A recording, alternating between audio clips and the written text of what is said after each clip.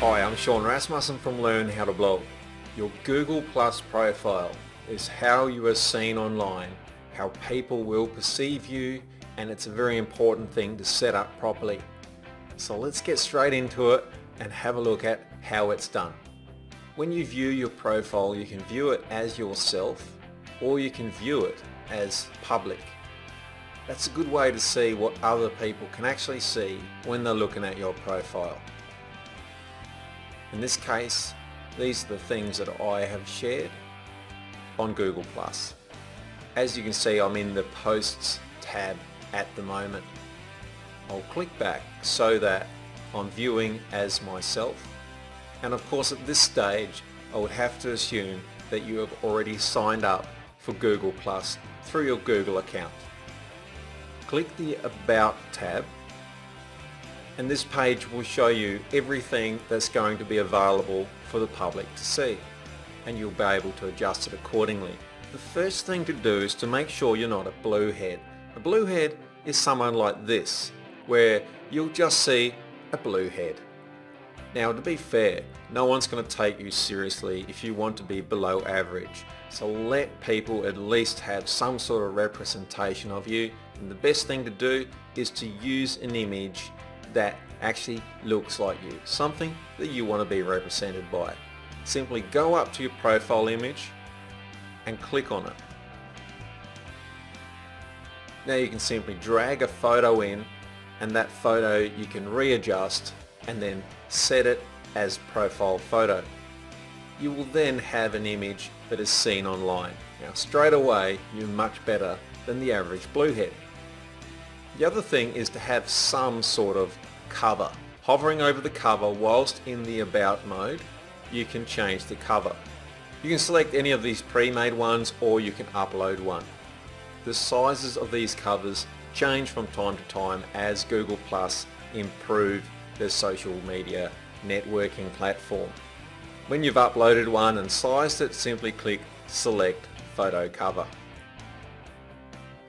Now it's time to invest a little bit of your time into setting this up so that people will get to know who you are and people can work out whether or not you're worth their while to follow on Google Plus. Why would people want to put you in their circles? Well, first of all, give them enough information so that at least they can make up their mind.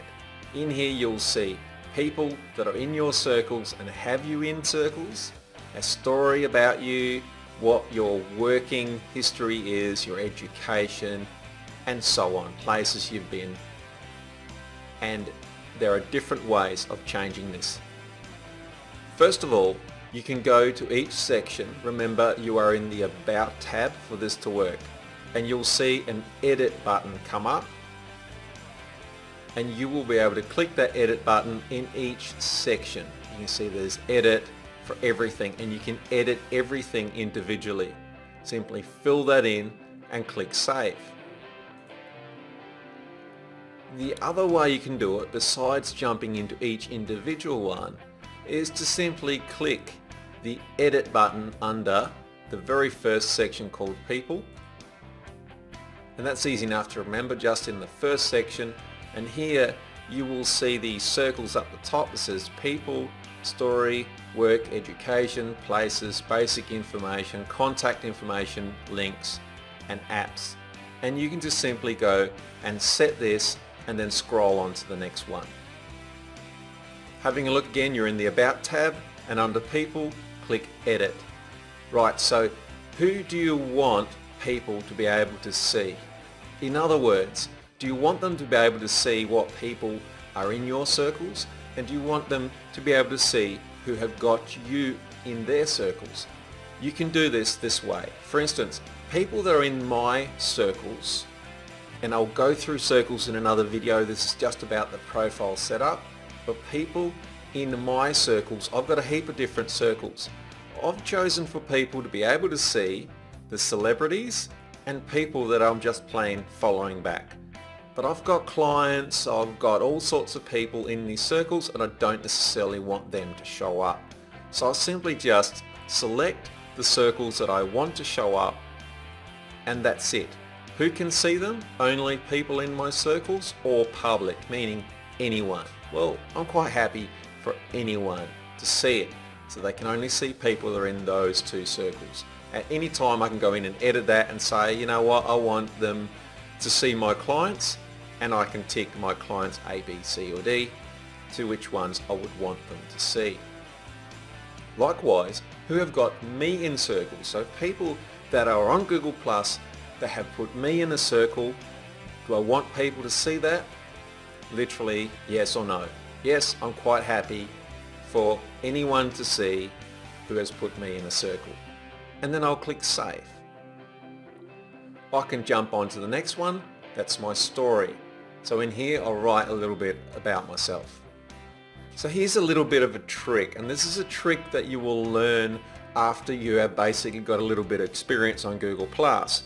And this is what the professionals do on Google Plus. So why not share that with you now so you can set it up immediately. This is called a HoverCard. It's a card that shows up when you hover over someone's profile. Like this. I'm back on my home page of Google Plus. You hover over their name and it will say a few things about them. In this case it's in Turkish. So if you have a look at my HoverCard says professional business brand blogger. That's my tagline. That will show up on my HoverCard. Then I put an introduction about myself, and this is basically a story about me, and only you are qualified enough to write your own introduction. Yes, you can link in here to sites outside of Google. For instance, your blog. Then I write a story about myself, in other words, bragging rights, and this is where you can be Mr. Ego if you like, or Mrs. Ego, and then you can save that. The next step is to go into work, right? So where have you worked? What's your occupation? In this case, I call myself a blogger, content marketer, and author. These are my skills. This is where I currently work and former places that I worked, and then you scroll down and save. The next step is your education, and of course you can be totally cliche and write that you went to University of Life like 600 billion other people do. That's your choice, and then you can click save as well. Next, places that you lived. In my case, I've lived in a lot of places. I chose to put them all in. You just tick the current one, save, go on to your basic information, gender, male or female. It's a good idea to get that one right. And then you got this sort of garb, right? What are you looking for? Well, I'm not really looking for anything. They didn't have a fun box, so I didn't have anything to tick. Put in your birthday, whether you're married, and blah blah, and so on. Save. Then you can put your contact information in. Now this is a good idea if you're in business, so people can actually contact you, and you can actually put all of your different emails in there, and also your address. These are things that will show up on your profile. See here, it says your circles. I can make it available to the public. I can make it available to only my circles or only me. Of course, you save that, and then you got links. Remember that you can go through and do all of these in their individual sections on the About page. This is just a convenient place where you can do it all in one spot. Here is my vanity URL, if you like. So googleplus.com/Sean Rasmussen AU. And the reason I put AU at the end was because someone actually impersonated me on Google Plus and I wasn't able to get their profile taken down. So they put all my details up and they used my name, and therefore my profile name was taken. So I had to add the letters for gold at the end, also being the abbreviation for Australia, which is pretty cool. So Sean Rasmussen AU. Right, so in here you can customize this, in other words make it camelback, so that you've got capitals where you choose. What you can't do, you cannot change the actual name itself, you can only capitalize things. This is the URL that Google will allow you to have. You add in your other profiles such as Facebook, Twitter, LinkedIn. You simply add custom links. Let's say I want to add in my YouTube profile, then I could type in YouTube profile there and I put the actual URL in here and so on, and I would just click add custom link and add more, and when I save they will then go into my profile. Then this area here under links again, contributor to. This is how my Google authorship markup shows up. So this is when you do a search on Google. Let me do a quick search on Google now. And I've just switched over to my non-favorite browser called Internet Explorer because I'm logged into my Google Plus profile, and when I search on Google, none of my own stuff will show up because I am logged in. So it figures that I'm not looking for myself.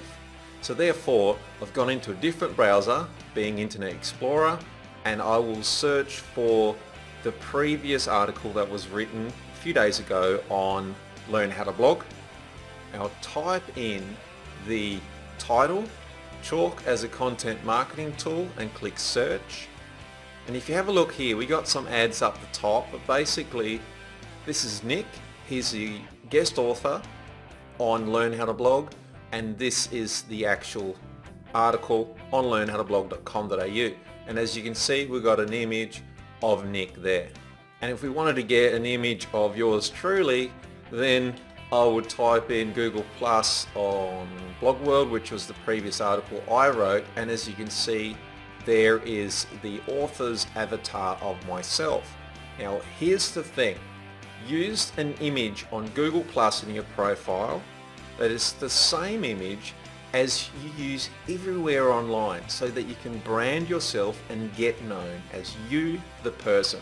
And this is why I think it's extremely important that you are yourself on Google Plus and on other social networks as well. Because there's no need to act the guru and act the expert all the time. Fine, be the expert on your business profile, but this is your personal profile, and in my humble opinion, I think life is about having fun and being yourself. So be yourself on your personal profile. Later we'll go through your business profile, and there you can be Mr. or Mrs. Professional as much as you like. That's what I think anyway. So in this section, remember we are setting up our links in our About section, in our profile, in our personal profile. So here we got this section called Contributor To. So if you are writing blog posts on a blog, and in this case this is my blog, learnhowtoblog.com.au, I add that blog to the Contributor To section and leave it as public. And in this case, I have added in learnhowtoblog.com.au, and I've just written Learn How to Blog there as the title, and I've made myself a current contributor.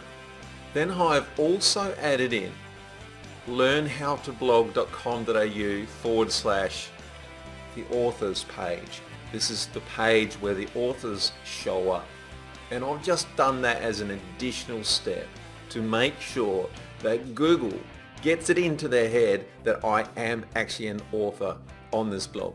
This isn't necessarily a step required, but I like to dot my I's and cross my T's.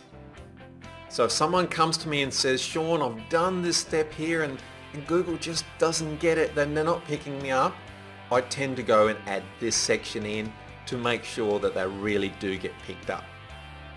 Meanwhile, other blogs, travelupon.com and so on, other blogs that I'm contributing to, other blogs that I might be guest authoring on, and so on. Add them all in there and then click Save.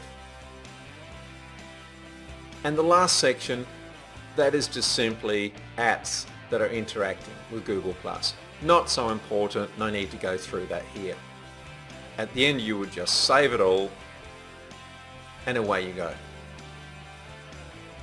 So as we finish up here, again, remember we're in the About section of your personal profile.